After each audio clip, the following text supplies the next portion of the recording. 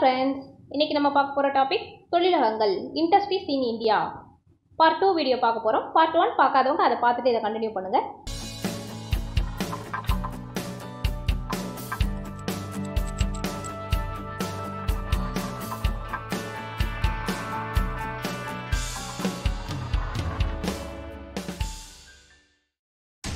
உங்களுக்கு ஒரு முக்கியமான அப்டேட் அது என்னன்னு பார்த்தீங்கன்னா நம்மளுடைய உமா கைரஸ் சேனல்ல every week Sunday TNPSC syllabus wise model exam free test வந்து கண்டக்ட் பண்ணிட்டு இருக்கோம். நிறைய பேர் வந்து எக்ஸாம் எழுதிட்டு இருக்காங்க. ஸோ யாருக்கெல்லாம் வந்து எக்ஸாம் எழுதணும்னு விருப்பம் இருக்கோ அவங்க டிஸ்கிரிப்ஷனில் டெலிகிராம் சேனலோட லிங்க் இருக்குது, அதில் ஜாயின் பண்ணி எக்ஸாம் வந்து அட்டென்ட் பண்ணுங்கள். இது 10th ஹிஸ்ட்ரி புக்கில் வளங்கள் மற்றும் தொழிலகங்கள் அப்படிங்கிற டாப்பிக்கில் கவர் ஆகுது. நம்மளுடைய நோக்கம் TNPSC சிலபஸை கவர் பண்ணணும். ஸோ இந்த இண்டஸ்ட்ரீஸ் இன் இந்தியா அப்படிங்கும்போது நம்ம என்னென்னலாம் பார்க்கணும் அப்படின்னு பார்த்தீங்கன்னா, இந்தியாவினுடைய தொழில் கொள்கைகள் பார்க்கணும், இந்தியாவில் தொழிலகங்களினுடைய வளர்ச்சி எப்படி இருந்தது அப்படிங்கிறதையும் பார்க்கணும், இந்தியாவில் தொழில்துறை சீர்திருத்தங்கள் என்னென்னலாம் எடுத்துகிட்டு வந்தாங்க, இந்தியாவில் என்னென்ன டைப்ஸ் வந்து இண்டஸ்ட்ரீஸ் இருக்குது, அதுக்கப்புறம் பெரிய அளவிலான தொழிற்சாலைகள் என்னென்ன இருக்குது, சிறிய அளவிலான தொழிற்சாலைகள் எப்படி இருக்குது, சிறு குறு நடுத்தர நிறுவனங்கள் எப்படி இருக்குது. ஸோ இது எல்லாமே நம்ம வந்து ஓவராலாக கவர் பண்ணணும். 1 by 1 அடுத்தடுத்த வீடியோஸில் நம்ம இது எல்லாத்தையும் கவர் பண்ணலாம். இன்றைக்கி டைப்ஸ் ஆஃப் இண்டஸ்ட்ரீஸில் பார்ட் 2 வீடியோ நம்ம முடிச்சிடலாம். நம்மளுடைய சிலபஸில் ரொம்ப ரொம்ப முக்கியமான டாபிக். ஸோ வீடியோவை ஸ்கிப் பண்ணாமல் பாருங்கள். ஓகே, இப்போ நம்ம பார்ட் 1 வீடியோவில் வந்து அக்ரோ-பேஸ்ட் இண்டஸ்ட்ரீஸ், அதாவது வேளாண்மை சார்ந்த தொழிலகங்கள் அப்படிங்கிறதுல வந்து என்னென்ன அப்படின்னு சொல்லிட்டு பார்த்தோம். பருத்தி சார்ந்த தொழிற்சாலைகள், சணல் சார்ந்த தொழிற்சாலைகள், பட்டு சார்ந்த தொழிற்சாலைகள், சர்க்கரை தொழிற்சாலைகள், இது எல்லாத்தையுமே கவர் பண்ணணும். இன்றைக்கி வந்து வன தொழிற்சாலைகள், அதாவது ஃபாரஸ்ட் பேஸ்ட் இண்டஸ்ட்ரீஸ் வந்து இந்தியாவில் என்னென்ன இருக்குது, அதில் ரொம்ப முக்கியமானது காகித தொழிற்சாலை. அதுக்கப்புறம் mineral paste industries, automobile industries, electrical and electronic industries மற்றும் சாஃப்ட்வேர் இண்டஸ்ட்ரீஸ், இது எல்லாத்தையும் பற்றி இன்றைக்கி நம்ம கவர் பண்ணலாம். ஸோ வாங்க டாபிக்ல போகலாம். பாருங்க, ஃபர்ஸ்ட் ஒன் காகித தொழிற்சாலை. காடு வளம் சார்ந்த தொழிற்சாலைகளில் ரொம்ப முக்கியமானது காகித தொழிற்சாலை. இந்த காகித தொழிற்சாலை அப்படிங்கிறது இந்தியாவில் பரவலாக்கப்பட்ட மற்றும் தனித்துவம் வாய்ந்த தொழிற்சாலையாக உருவெடுத்துள்ளது. ஏன்னா காகிதத்தினுடைய பயன்பாடு இந்தியாவில் ரொம்பவே அதிகம்.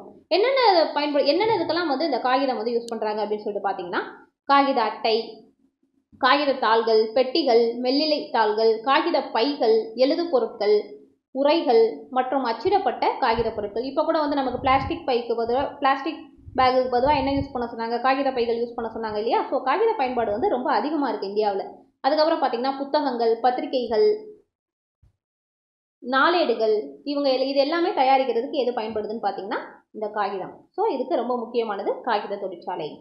அதுக்கப்புறம் பாருங்கள், உயர்தர அச்சுத்தாள்கள் மற்றும் செய்தித்தாள்கள் உற்பத்திக்கு மென் மரங்கள் வந்து மூலப்பொருளாக வந்து பயன்படுத்துகிறாங்க. ரொம்ப முக்கியமானது வந்து இந்த காகித பயன்கள் கல்வி மற்றும் கல்வி சார்ந்த பயன்பாட்டிற்கு வந்து ரொம்ப ரொம்ப முக்கியமாக இருக்குது. ஸோ ஒட்டுமொத்த நலவாழ்வினை அளவிடும் கருவியாகவும் இந்த காகிதம் உள்ளது. ஓகே, ஃபர்ஸ்ட் இந்தியாவில் காகித தொழிற்சாலை எங்கே ஸ்டார்ட் பண்ணாங்க அப்படின்னு சொல்லிட்டு பார்த்தீங்கன்னா, இந்தியாவில் முதலில் காகித தொழிற்சாலை 1812ஆம் ஆண்டு மேற்கு வங்கத்தில் உள்ள செராம்பூர் அப்படிங்கிற பிளேஸில் வந்து தொடங்குறாங்க. ரொம்ப ரொம்ப முக்கியம், இந்தியாவின் முதல் காகித தொழிற்சாலை 1812ஆம் ஆண்டு மேற்கு வங்கத்தில் உள்ள செராம்பூர் என்னும் இடத்தில் தொடங்கப்பட்டது. இது தொழிற்சாலை. அடுத்து பாருங்க, முதலில் இந்தியாவில் ராயல் பெங்கால் காகித தொழிற்சாலை எங்கே ஸ்டார்ட் பண்ணுறாங்க அப்படின்னு சொல்லிட்டு பார்த்தீங்கன்னா, கொல்கத்தாவிற்கு அருகில் உள்ள பாலிகஞ்ச் அப்படிங்கிற இடத்துல 1867 ஸ்டார்ட் பண்ணுறாங்க. ராயல் பெங்கால் காகித தொழிற்சாலை இந்தியாவில் முதலில் ராயல் பெங்கால் காகித தொழிற்சாலை அப்படின்னு சொல்லிட்டு கல்கத்தாவுக்கு அருகில் வந்து பாலிகஞ்ச் அப்படிங்கிற பிளேஸில் 1867 வந்து ஸ்டார்ட் பண்ணுறாங்க. அதுக்கப்புறம் 1879 லக்னோவில், 1882 திட்டகார் அப்படிங்கிற பிளேஸில், 1887 பூனாவில், அதுக்கப்புறம் 1892ஆம் ஆண்டு ராணிகஞ்ச் அப்படிங்கிற பிளேஸில், அதுக்கப்புறம் 1892ஆம் ஆண்டு அதே ஆண்டில் கன்கின்ராவ் அப்படிங்கிற ஒரு பிளேஸ்லையும், 1918 நைகாத் அப்படிங்கிற பிளேஸ்லையும் இந்த காகித தொழிற்சாலைகள் நிறுவப்பட்டது. ஸோ இது எல்லாத்தையும் நோட் பண்ணி வச்சுக்கோங்க. 1867, 1879ஆம் ஆண்டு லக்னோ, 1882ஆம் ஆண்டு திட்டகார், 1887ஆம் ஆண்டு பூனாவிலும் ராணிகஞ்சிலும், 1887 பூனாவிலும், 1892ஆம் ஆண்டு ராணிகஞ்சிலும், 1892ஆம் ஆண்டில் கன்கின்ராவிலும், 1918ஆம் ஆண்டு நைகாத்திலும் காகித தொழிற்சாலைகள் நிறுவப்பட்டது. அடுத்து பாருங்க, ரொம்ப முக்கியமானது, இந்த காகித தொழிற்சாலைக்கு மூலப்பொருளாக பயன்படுறது என்னென்ன அப்படின்னு சொல்லி பார்த்தீங்கன்னா, மரக்கூழ், மூங்கில், சலாய் மற்றும் சவாய் பொருட்கள், உபயோகப்படுத்தப்பட்ட காகிதங்கள், கரும்பு சக்கை போன்றவை காகித தொழிற்சாலைக்கு தேவையான மூலப்பொருட்களை வழங்குகின்றது. இந்தியாவில் வந்து காகித உற்பத்தி செய்யும் மாநிலம் எதுன்னு பார்த்தீங்கன்னா, இந்தியாவில் வந்து வங்காளம், மேற்கு வங்காளம் இந்தியாவில் காகித உற்பத்தி செய்யும் முக்கியமான மாநிலம். இந்தியாவில் காகித உற்பத்தி செய்யும் முக்கியமான மாநிலம் எதுன்னு கேட்டாங்கன்னா மேற்கு வங்காளம். ஸோ மத்திய பிரதேசம், ஒடிசா மற்றும் தமிழ்நாடு போன்றவை காகித உற்பத்தியில் குறிப்பிடத்தக்க மாநிலங்கள் ஆகும். அடுத்து பாருங்க, தேசிய செய்தித்தாள்கள் மற்றும் காகித ஆலைகள் மத்திய பிரதேச மாநில பர்கான்பூர் மாவட்டத்தில் உள்ள நேபா நகர் என்னும் இடத்தில் அமைந்துள்ளது. தேசிய செய்திகள் மற்றும் காகித ஆலைகள் மத்திய பிரதேச மாநில பர்கான்பூர் மாவட்டத்தில் உள்ள நேபா நகர் அப்படிங்கிற பிளேஸ்ல இந்த தேசிய செய்திகள் மற்றும் காகித ஆலைகள் நிறுவனம் இருக்கு அப்படின்னு சொல்றாங்க. நோட் பண்ணி வச்சுக்கோங்க. இப்போ நம்ம பார்க்க போறது இரும்பு எஃகு தொழிற்சாலை. இந்த இரும்பு எஃகு தொழிற்சாலை இதன் உற்பத்தி பொருட்களை மற்ற தொழிலகங்களுக்கு தேவையான மூலப்பொருட்களை அளிப்பதனால் அடிப்படையான உலோக தொழிற்சாலை என அழைக்கப்படுகிறது. அதாவது இந்த இரும்பு எஃகு தொழிற்சாலை ஒரு முக்கியமான கனிமம் சார் தொழிற்சாலை ஆகும். இது மற்ற தொழிலகங்களுக்கு தேவையான மூலப்பொருள் எல்லாமே எங்கிருந்து கிடைக்குதுன்னு பார்த்தீங்கன்னா இந்த இரும்பு எஃகு தொழிற்சாலையிலிருந்து தான் கிடைக்குது. ஸோ அதனால தான் அதை அடிப்படை உலோக தொழிற்சாலை அப்படின்னு சொல்றாங்க. அது என்னென்னு பார்த்தீங்கன்னா பொறியியல், கனரக இயந்திரங்கள், எந்திர கருவிகள், வாகனங்கள், ரயில் இன்ஜின்கள், ரயில்வே உபகரணங்கள் தயாரிக்கும் தொழிற்சாலைகள் இரும்பை மூலப்பொருளாக கொண்டே இது செயல்படுது. ஸோ ஒரு நாட்டின் தொழில் வளர்ச்சி இரும்பு எஃகு உற்பத்தியின் அளவை கொண்டு தீர்மானிக்கப்படுகிறது. ஒரு நாட்டினுடைய தொழில் வளர்ச்சி எதனுடைய அளவை கொண்டு தீர்மானிக்கப்படுகிறது அப்படின்னு சொல்லிட்டு பார்த்தீங்கன்னா இரும்பு எஃகு உற்பத்தியின் அளவை கொண்டு தீர்மானிக்கப்படுகிறது. அடுத்து பாருங்க, ஃபர்ஸ்ட் இந்த டாடா இரும்பு எஃகு தொழிற்சாலை 1907 எங்க தொடங்கினாங்க அப்படின்னு சொல்லி பார்த்தீங்கன்னா சாக்சி என்று அழைக்கப்பட்ட ஜாம்ஷெட்பூரில் தொடங்கப்பட்ட முதல் நவீன தொழிற்சாலை ஆகும். அதாவது டாடா இரும்பு எஃகு தொழிற்சாலை அப்படிங்கிறது முதலாக தொடங்கப்பட்ட ஒரு நவீன தொழிற்சாலையாகும். அது எங்கே தொடங்கினாங்கன்னு பார்த்தீங்கன்னா 1907 சாக்சி என்று அழைக்கப்பட்ட ஜாம்ஷெட்பூரில் தொடங்கியிருக்காங்க. அடுத்து பார்த்தீங்கன்னா ஜார்க்கண்ட், மேற்கு வங்காளம், ஒடிசா ஆகிய மாநிலங்களில் செறிந்து காணப்படுகின்றது இரும்பு. அதுக்கப்புறம் பார்த்தீங்கன்னா இதுக்கு காரணம் என்னன்னு பார்த்தீங்கன்னா ஜாரியா, ராணிகஞ்ச், பொக்காரோ, கரன்புரா ஆகிய நிலக்கரி வயல்களும் என்னென்னு பாருங்க, ஜாரியா, ராணிகஞ்ச், பொக்காரோ, கரன்புரா ஆகிய நிலக்கரி வயல்களும் மற்றும் மயூர்பஞ்ச், இயோன்ஜர் மற்றும் புரேனா ஆகிய இரும்பு தாது சுரங்கங்களும் ஒன்றுக்கொன்று அருகாமையில் அமைந்திருப்பது இதனுடைய முக்கிய காரணமாகும். அடுத்து பார்த்தீங்கன்னா இந்த தொழிற்சாலைகள் இதுக்கு பக்கத்தில் தான் மேக்ஸிமம் இருக்குது. ஏன்னு கேட்டிங்கன்னா இந்த தொழிற்சாலைகளுக்கு தேவையான டோலமைட், மேங்கனீஸ் மற்றும் சிலிக்கான் போன்ற தாது படிவுகள் போதுமான அளவில் அந்த இடத்துல இருந்து கிடைக்குது. ஓகே, அடுத்து பாருங்க, இரும்பு மற்றும் எஃகு உற்பத்தி தொழிற்சாலை முதலில் 1830 தமிழ்நாட்டில் போர்டோ நோவாவில் அமைக்கப்பட்டது. இரும்பு மற்றும் எஃகு உற்பத்தி தொழிற்சாலை முதலில் 1830 தமிழ்நாட்டில் போர்டோ நாவோவில் அமைக்கப்பட்டது. இதை நோட் பண்ணி வச்சுக்கோங்க. அடுத்து பாருங்க, வாகன தானியங்கி தொழிலகங்கள். ஏசியாவின் டெட்ராய்ட், சென்னை. உங்களுக்கு தெரியும், ஆல்ரெடி நம்ம தமிழ்நாட்டு பொருளாதாரத்தில் இதை கவர் பண்ணோம். பாருங்க, இந்தியா உள்நாட்டு வாகன சந்தையின் தேவையை பூர்த்தி செய்வதோடு மட்டுமல்லாமல் உலகளாவிய வாகன சந்தையிலும் ஒரு முக்கிய பங்காற்றும் வகையில் முன்னேறி வருகிறது. அதுதான் கார் ஜாம்பவான்களின் தலைநகரம் சென்னை அப்படின்னு சொல்லுவோம். ஸோ இந்தியா உள்நாட்டு சந்தையின் தேவையை மட்டும் பூர்த்தி செய்யல, உலக அளவிலான வாணிப சந்தையிலும் வாகன சந்தையிலும் ஒரு முக்கிய பங்காற்றும் வகையில் முன்னேறி வருகிறது அப்படின்னு கொடுத்துருக்காங்க. இந்தியாவில் மிக வேகமாக வளர்ந்து வரும் தொழிலகங்களில் இந்த வாகன தானியங்கி தொழிலகங்களும் ரொம்ப முக்கியமானது. இந்தியாவில் முதலில் வாகன தொழிலகம் எங்கே ஸ்டார்ட் பண்ணாங்க அப்படின்னு சொல்லிட்டு பார்த்தீங்கன்னா மும்பைக்கு அருகில் உள்ள குர்லா என்னும் இடத்தில் 1947 பிரீமியர் வாகன நிறுவனம் என்ற பெயரில் தொடங்கப்பட்டது.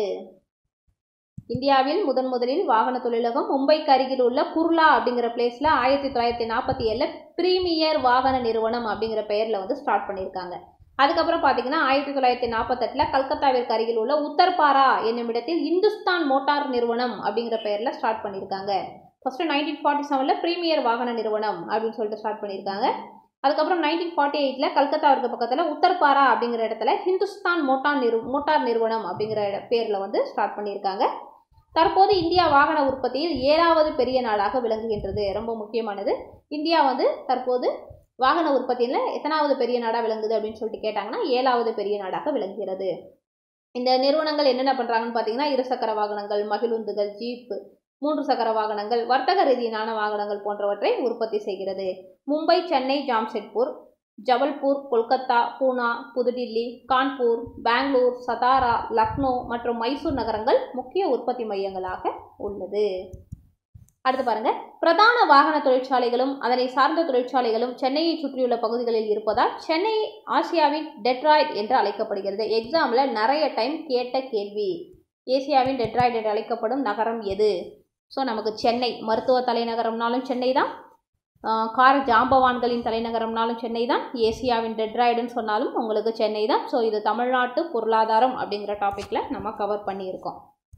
அடுத்து பார்த்தீங்கன்னா தொழிலகங்களின் பெயர்கள். ரொம்ப ரொம்ப முக்கியமான அந்த இரும்பு தொழிற்சாலைகள் என்னென்ன இருக்குது அப்படின்னு சொல்லிட்டு பார்த்தோம்னா, அதாவது கனிமம் சார்ந்த தொழிற்சாலைகள்.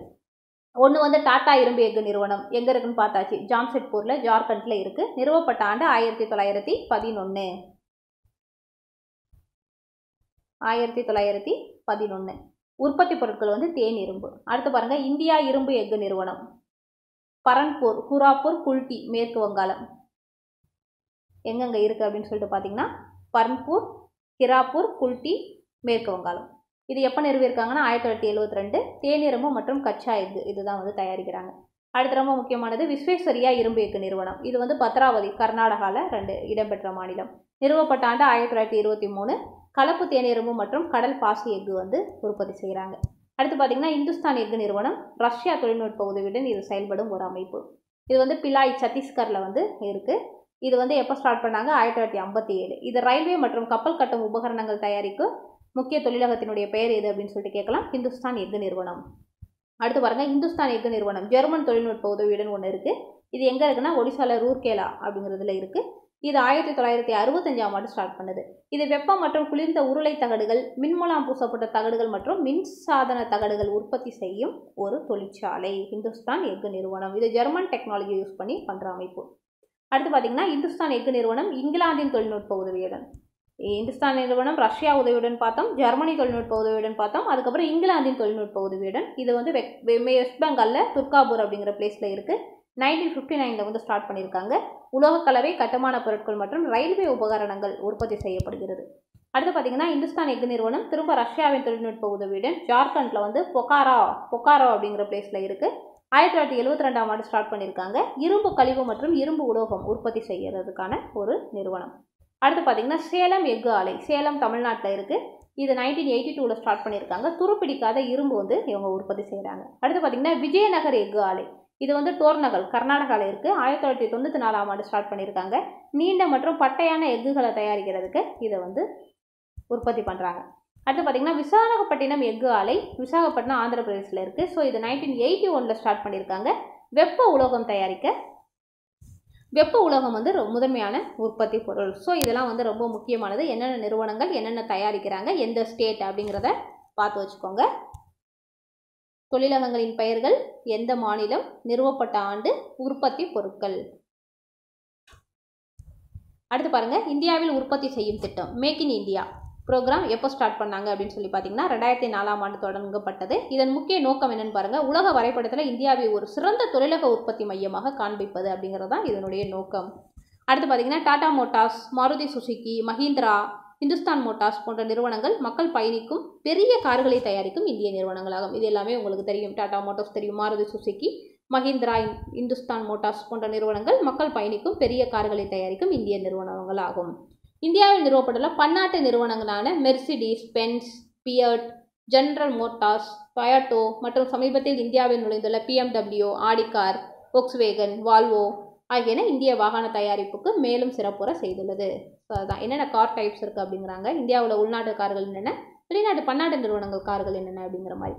அடுத்து பார்த்திங்கன்னா Tata Motors, Ashok Leyland, இசர் Motors, Mahindra மற்றும் ஃபோர்ட் மோட்டார்ஸ் ஆகிய இந்திய நிறுவனங்கள் வர்த்தக ரீதியிலான வாகனங்களை உற்பத்தி செய்கின்றன.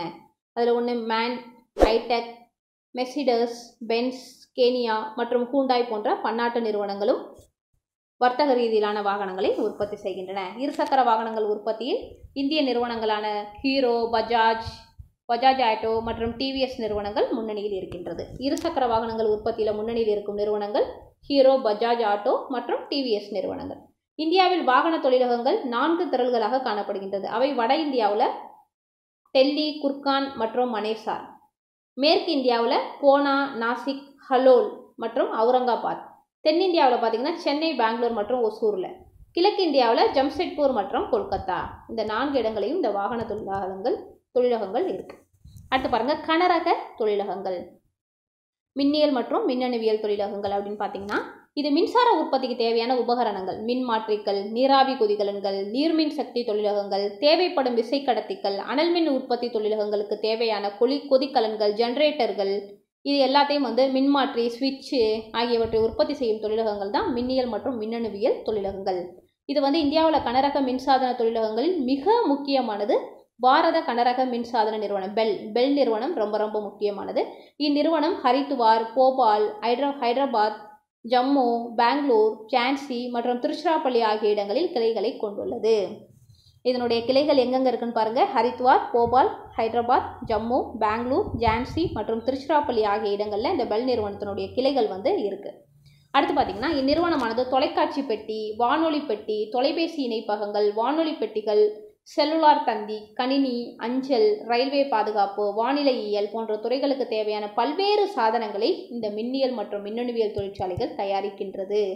அடுத்து பாருங்க, இந்தியாவில் அதிக மின்னணு சாதனங்களை உற்பத்தி செய்யும் நகரம் பெங்களூர் ஆகும். இந்தியாவின் மின்னியல் தலைநகரம் என அழைக்கப்படுவது பெங்களூர். இந்தியாவில் மின்னியல் தலைநகரம் என அழைக்கப்படுவது எது அப்படின்னு கேட்டாங்கன்னா பெங்களூர். அதுக்கப்புறம் ஹைதராபாத், புதுடில்லி, மும்பை, சென்னை, கொல்கத்தா, கான்பூர், பூனா, லக்னோ, ஜெய்ப்பூர் மற்றும் கோயம்புத்தூர் இதர முக்கிய மின்னியல் உற்பத்தி மையங்கள் ஆகும். அடுத்து சாஃப்ட்வேர் இண்டஸ்ட்ரீஸ், மென்பொருள் தொழிலகம் என்னென்னு பார்ப்போம். இந்தியாவில் உலகில் உள்ள மிகச்சிறந்த சில மென்பொருள் நிறுவனங்களின் தாயகமாக உள்ளது. அதாவது இந்திய மென்பொருள் தொழிலகங்களானது தகவல் தொழில்நுட்பம் மற்றும் வணிகம் சார்ந்த தீர்வுகளை அளிப்பதில் உலக பிரசித்தி பெற்றவையாக இந்த சாஃப்ட்வேர் இண்டஸ்ட்ரீஸ் வந்து இருக்கு. இந்திய பொருளாதார வளர்ச்சியில் ஒரு மிகப்பெரிய வெற்றியை இந்திய மென்பொருள் தொழிலகங்கள் வந்து நமக்கு வந்து கொடுத்துருக்கு. இந்திய பொருளாதார வளர்ச்சியில் ஒரு மிகப்பெரிய வெற்றியை இந்திய மென்பொருள் தொழிலகம் வந்து நமக்கு கொடுத்துருக்கு. அதில் முக்கியமானது பாருங்க, டாடா கன்சல்டன்சி சர்வீசஸ் இந்தியாவின் முதல் மென்பொருள் தொழிலகம் ஆகும். இது 1970ஆம் ஆண்டு தொடங்கப்பட்டது. இத்துடன் LT, Infotech, ஐப்ளெக்ஸ், Accenture, Cognizant, Galaxy solutions மற்றும் India private limited, ITC, Infotech போன்றவை இந்தியாவின் முக்கியமான மென்பொருள் தொழிலகமாகும். உங்களுக்கு எல்லாத்துக்கும் தெரியும், அசெஞ்சர் தெரியும், காக்னிசன்ட் தெரியும், இன்ஃபோடெக் தெரியும். ஸோ இந்த மாதிரி ஐடி நிறுவனங்கள்ஸ்லாம் இருக்கு இல்லையா. ஸோ இந்தியாவின் முக்கியமான மென்பொருள் தொழிலகங்கள் இவை எல்லாமே இருக்குது. அதுக்கப்புறம் பார்த்தீங்கன்னா தற்பொழுது இந்தியா முழுவதும் 500க்கும் மேற்பட்ட மென்பொருள் தொழிலகங்கள் உள்ளது. இந்நிறுவனங்கள் உலகின் சுமார் 95 நாடுகளுக்கு மென்பொருள் ஏற்றுமதி சேவையை செய்கின்றது. அடுத்து பாருங்க, ரொம்ப முக்கியமான இந்த ஐடி கம்பெனிஸ் எல்லாம் எங்கே இருக்குன்னு உங்களுக்கு தெரியும். சென்னை, பெங்களூர், மைசூர், ஹைதராபாத், திருவனந்தபுரம் வந்து ஐடிக்கு ரொம்ப ஃபேமஸ் ஆனது. விசாகப்பட்டினம், மும்பை, பூனா பெரிய பெரிய சிட்டிஸில் தான் வந்து இந்த ஐடி நிறுவனங்கள் அதிகமாக இருக்கும். இந்தூர், காந்திநகர், ஜெய்ப்பூர், நொய்டா, மொக்காலி மற்றும் ஸ்ரீநகர் இந்தியாவின் முக்கிய மென்பொருள் மையங்கள் ஆகும். அடுத்து பாருங்க, இப்போ வந்து டைப்ஸ் ஆஃப் இண்டஸ்ட்ரீஸ் என்னென்ன இருக்குது அப்படின்னு சொல்லி எல்லாம் பார்த்து முடிச்சாச்சு. ஸோ இந்திய தொழிலகங்கள் இண்டஸ்ட்ரீஸ் எதிர்கொள்ளும் முக்கிய சவால்கள் என்னென்ன இருக்குது அப்படின்னு சொல்லிட்டு பார்ப்போம். மின் பற்றாக்குறை, சீரற்ற மின் விநியோகம் ரொம்ப ப்ராப்ளமாக இருக்குது. அதுக்கப்புறம் பார்த்தீங்கன்னா அவங்களுக்கு ஏற்ற நிலப்பரப்பு வந்து கரெக்டான பிளேஸ் வந்து அவங்களுக்கு அமையலை. அதுக்கப்புறம் பார்த்தீங்கன்னா கடன் பெருகுவதில் உள்ள நடைமுறை சிக்கல்கள்.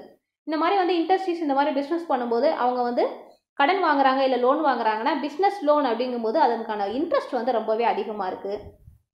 அதுக்கப்புறம் பார்த்தீங்கன்னா இப்போ ஐடி அப்படின்னு சொல்லிட்டு பார்த்தீங்கன்னா குறைஞ்சது 30,000-40,000 சேலரி வாங்கிட்டு இருப்பாங்க. ஸோ மலிவான ஊதியத்திற்கு வேலை ஆட்கள் கிடைக்காம மிகப்பெரிய பிரச்சனை. அடுத்து பார்த்தீங்கன்னா ஊழியர்களுக்கான இப்போ கூட நிறைய பேரை வந்து ஐடிலேருந்து ரிமூவ் பண்ணாங்க இல்லையா. ஸோ அதுதான் ஊழியர்களுக்கான தொழில்நுட்பம் மற்றும் தொழில்முறை பயிற்சிகள் இல்லையாமே அவங்களுக்கு ட்ரெயின் பண்ணுறதுக்கு நிறைய வந்து செலவுகள் இருக்கும். ஸோ அதெல்லாம் வந்து பயிற்சிகள் வந்து கொடுக்கறதுக்கு கொஞ்சம் சிரமமாக இருக்குது அப்படிங்கிற மாதிரி சொல்கிறாங்க. அடுத்து பார்த்தீங்கன்னா தொழிற்பேட்டைக்கு அருகில் வசிப்பதற்கு ஏற்ற சூழல் இல்லாமை. அதாவது ஒரு ஐடி கம்பெனிஸ் இருக்குன்னா அது பக்கத்தில் வந்து அந்த எம்ப்ளாயியில் வந்து தங்க வைக்கிறதுக்கு ஒரு போதுமான ஒரு இடவசதி இல்லாமல் இருக்கிறது முக்கியமான பிரச்சனையாக இருக்குது. ஸோ இதுதான் வந்து டைப்ஸ் ஆஃப் இண்டஸ்ட்ரீஸ். நம்ம அடுத்தடுத்த வீடியோஸில் மற்ற டாபிக்ஸ்லாம் கண்டினியூ பண்ணலாம். ஓகே ஃப்ரெண்ட்ஸ், இந்த வீடியோ உங்களுக்கு யூஸ்ஃபுல்லாக இருந்திருக்குன்னு நம்புறேன். லைக் பண்ணுங்கள், கமெண்ட் பண்ணுங்கள், சப்ஸ்கிரைப் பண்ணுங்கள். டிஎன்பிஎஸ்சி படிக்கிறவங்க ஃப்ரெண்ட்ஸ்க்கெல்லாம் ஷேர் பண்ணுங்கள். அடுத்தடுத்த வீடியோஸ் உங்களுக்கு கண்டினியூஸாக வர்றதுக்கு அந்த பெல் ஐக்கானை கிளிக் பண்ணுங்கள். தேர்வில் வெற்றியடைய எனது மனமார்ந்த வாழ்த்துக்கள்.